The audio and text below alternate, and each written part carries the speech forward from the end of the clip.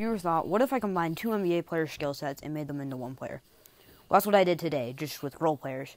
First two players I combined were Jordan Poole and Matisse Thybulle, mainly because Jordan Poole's defense is lacking and Matisse Thybulle doesn't really have a jump shot, so I thought it'd be kind of like a god.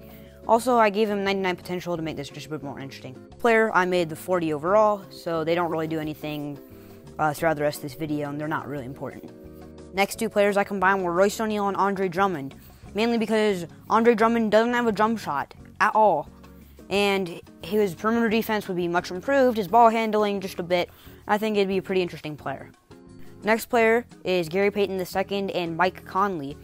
Gary Payton II is a defensive god, and Mike Conley is already a great playmaker and has a great jump shot. Next one's pretty interesting. I combined Carmelo Anthony, I put him on the Lakers because that's the last team he was on, and Russell Westbrook. Carmelo Anthony's athleticism was pretty crazy now, and now it's like basically Russell Westbrook with a jump shot. I put all players on contracts for 5 years, so they'll be here the whole video no matter what. I gave all players a 99 shot tendency, and I gave Drummond a 3-point shot tendency, so it's not just Andre Drummond taking a bunch of shots. So hopefully they're actually doing stuff, and let's get into it. Year one, nobody for us was an all-star that I could see. Let's look at the stats. So Carmelo Anthony was averaging 18 points per game, 6 rebounds, 3 assists. So pretty good year for him so far. Mike Conley averaging 18.5, 6 rebounds, so a lot of rebounds, and 5 assists for Conley. Jordan Poole averaging 22 points per game, 4 rebounds, and 4.5 assists, and about a steal and a half. Andre Drummond averaging 19 points, 11 rebounds, and that's it for him. So I'll see you guys at the yearly awards. Luka Doncic wins MVP. Paolo Banchero wins Rookie of the Year. Nikola Vucevic, 6th man. Defensive Player of the Year, Giannis. Most Improved Player, Andre. So he has our first award, and Doc Rivers wins Coach of the Year. Nobody made an All-NBA team for us, so I kind of just scrolled through this pretty quickly unless I saw somebody. LaMelo did make All-Defensive Second Team. I thought that was pretty insane. So at the end of year stats, Carmelo averaging about the same numbers he was earlier in the year. Nothing really changed for him. Same thing for Conley. His stats were actually a bit up, a bit less rebounds, but more assists and less steals, however. So a bit down for him than when we started. Poole's stats definitely dipped a bit, but otherwise basically stayed the same throughout the year. And finally, Andre Drummond. Drummond stats actually went way up, averaged 21, about 12 rebounds and about 2.5 assists. So going into the playoffs, nobody for us was in the play-in, and I'm just gonna tell you guys whatever important games happen, and we'll see what happens. Game 5, Bucks are up 3-1, so we're gonna simcast this one. Pretty important game. The Bucks would stay up for the majority of the first half, and it's a close game going into the fourth. 6-point game, so the Bulls could totally come back and win this one, but it's not looking like they're going to, and there's just no scoring happening for multiple minutes, and the Bucks just pull away, and they're up 10, and they ended up winning this one. Game 6, Blazers are down 2-3 in the series, so we're going to simcast this one, and the Pelicans are just been dominant this whole game, and it's actually pretty close. I should have hopped in, but the Pelicans end up pulling away, and they win that one. So this is to go to the conference finals and possibly the NBA finals. And the Sixers are going to take an early lead here, and it looks like they're going to maintain that lead going into halftime. They're up big early in the third quarter, and they are going to be moving on to the conference finals. Great run for the Sixers so far here. So it's game 6 here, and the Sixers are up 3-2 in the series. Looks like they're going to be playing the Lakers in the finals if they win. They maintain a lead going into the fourth quarter, and they are up big, and they're going to be advancing to the NBA Finals. It's going to be a Lakers-Sixers Finals, so both of our players are in these finals. So Sixers take Game 1 and Game 2. They're also going to take Game 3, so it might be a sweep, and it is a sweep. So James Harden would take away Finals MVP. Looking at player progression, it's definitely going to be a bit different than all the other years. But Jordan Poole went up 19 overalls, and so he got way better. Andre Drummond went up 5 overalls. He was already an AD when we started this. And so I think I changed the player potential because I think I messed it up because Carmelo's already a 90. I don't know how. He was like an 80 at the beginning. And Mike Conley, we're going to go to Mike Conley now. Mike Conley, it went up 18 overalls, and he looks way better than when he did at the beginning. So we're going to hop in, and I'll see you guys at the All-Star break. So at the All-Star break, only one of our players was an All-Star. It was Carmelo this year. So now we're going to look at some stats. Andre Drummond averaged 21, 12 rebounds, 2.5 assists, and 2 steals. Pretty crazy year so far for him. Carmelo averaging 27, 6 rebounds, 5.5 assists on insane efficiency, 47% from 3.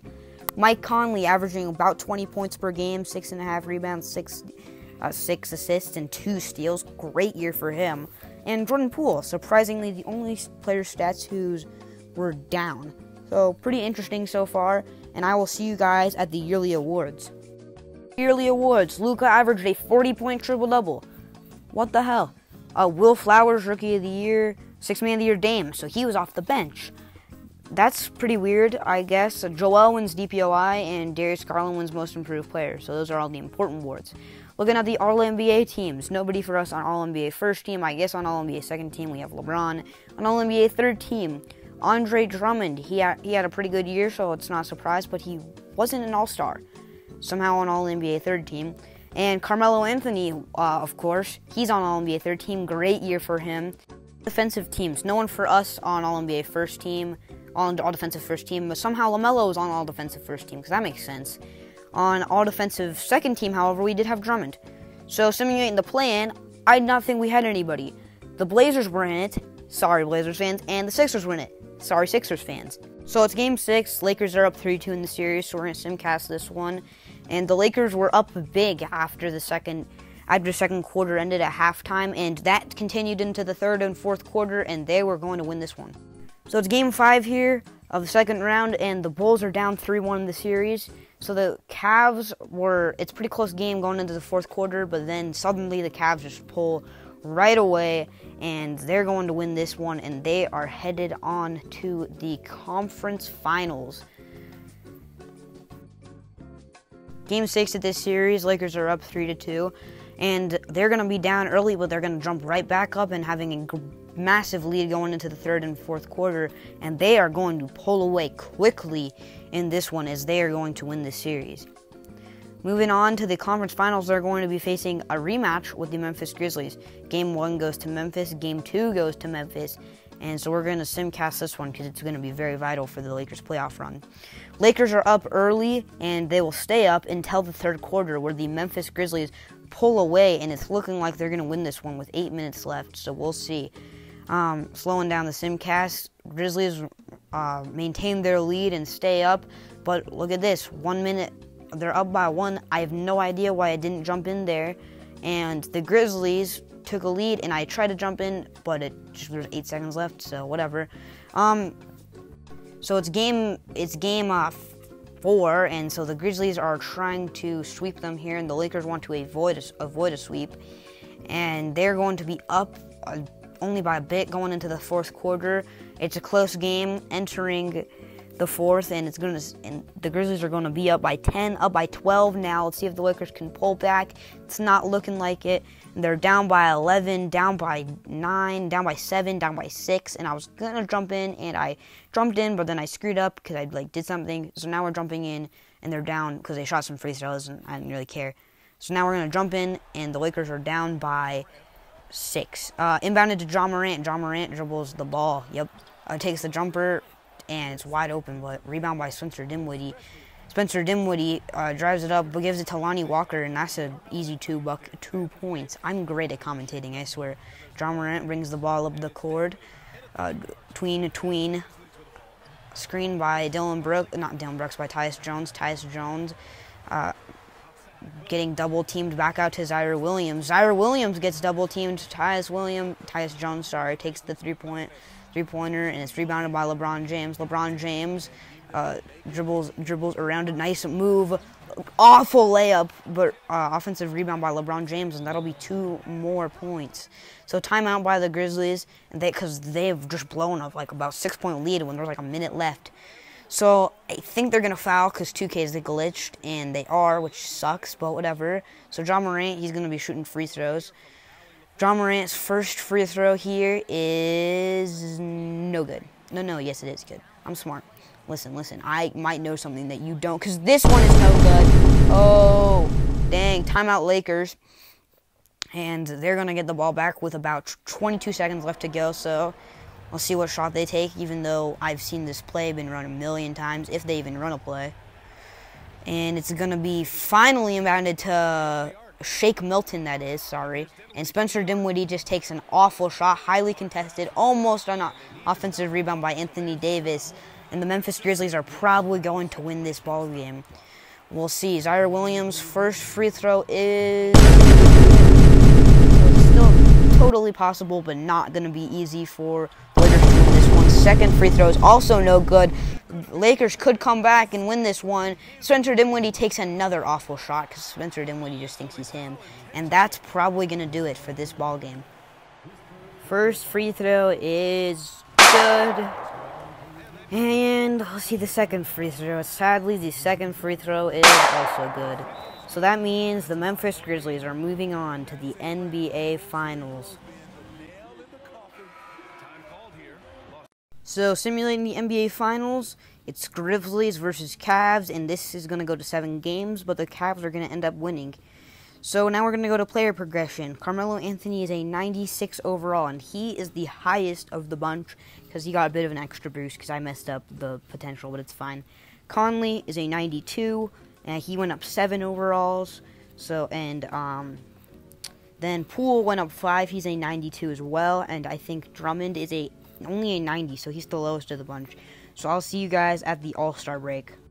So this is the year where all our players ended up making the All-Star game and all on the same team. Drummond, Carmelo, Poole, and Mike Conley almost all selected for the same team back to back to back. So looking at their stats mid-season, Drummond's averaging 23, 12, 3.1, and a really crazy percentage from 3. Carmelo's stats down quite a bit actually, but averaging 23, about 7 rebounds and 6 assists. So good year so far for him still. Conley's numbers way up, probably up the most. Crazy amount of rebounds for a 6'1 guard and 7 assists. Finally, looking at Jordan Poole, he's averaging 24, 5, 6, about a steal and a half. So pretty good year and pretty good year for everyone. I'll see you guys at the yearly awards. So here at the yearly awards, someone different finally wins MVP. It's Garland. Steve Anderson, I don't know who he is, wins Rookie of the Year. And Markel, my man Markel, wins 6th Man of the Year. And Drummond wins DPOI. So Drummond's having a great career for us. Most Improved Player is Mike Conley. So really, really interesting year so far for everybody here. Looking at the All-NBA teams, Drummond is All-NBA first team. Jordan Poole and Carmelo Anthony are on All-NBA second team. And finally, Mike Conley is on All-NBA third team. So everybody makes an All-NBA team. Looking over the all-defensive teams, Drummond is all-defensive first team, so is Conley. All-defensive second team, none of our players make it, and so no one else that matters. And I checked this time, no one was in the play-in for us, and all our teams made the playoffs. So we will hop in all the important games, and I'll see you guys there. 3-1 series leads for the Timberwolves over the Trailblazers, so we'll see how this game goes for them. Timberwolves take an early lead and have a lead heading into the second half. And they will remain that lead, and they are going to blow out the Blazers here in a crucial game. And the Blazers are not going to have much playoff success in this video. Moving on, next game is Bulls Raptors. This is Game 6, and the Raptors were, I think, up. Correct me if I'm wrong on that one. It's going to be a pretty tight game here going into the third quarter. And the Bulls, it's a 2-point game with 10 minutes left, and the Bulls are going to start to pull away, and they are up big with only 30 seconds left, meaning that they are going to win this game. Moving on to the next game, it was Game 7, my bad, see, now I know. I'm professional, okay? So, we're going to simulcast this next one, and the Raptors are now up big, and they are going to end up winning this ball game. Most likely. I don't know. It's actually decently close, and I'm probably pretty wrong because it's actually tied now. Bulls are pulling ahead actually big time now, and they are suddenly up by 6 points, and they keep pulling away more and more, and they are going to most likely end up winning this ball game with only 50 seconds left to go. So moving on, it's 3-1 series lead for the Bulls, and they're going to win that one. And the Lakers play the Rockets, and we're going to simcast this one. Pretty important for the, pretty crucial for the Lakers to win this one. And the Rockets just kill them here. Massive lead, 20-point lead. Carmelo Anthony not playing great so far, and they're going to win this game. So that was a pretty important Game 6, and they're going to lose that one. So the Lakers are going to really need to win this one because they need to move on to the conference finals, and they're just going to choke in these last 2 games, and they're not going to end up making the conference finals. So the Sixers and Bulls are playing. We're going to simcast this one because it's very crucial for both these teams. Sixers to advance and Bulls to stay in it. And the Sixers, pretty close game for the majority of the time, but they just pull away, and they are most likely going to end up winning this game, and they are going to win this game, advancing them to the NBA Finals for the second time in this video. Oh, sorry, I couldn't find the clip for this Finals. I'm really sorry about that. Thank you so much for 100 subscribers. I know I'm a bit late on it. I want to know how you guys think I did on this video, how you guys like this type of style of video, and who you guys think had the best career. Anyways, thank you so much for watching. I appreciate all the support you've been giving on my videos recently, and have an amazing day.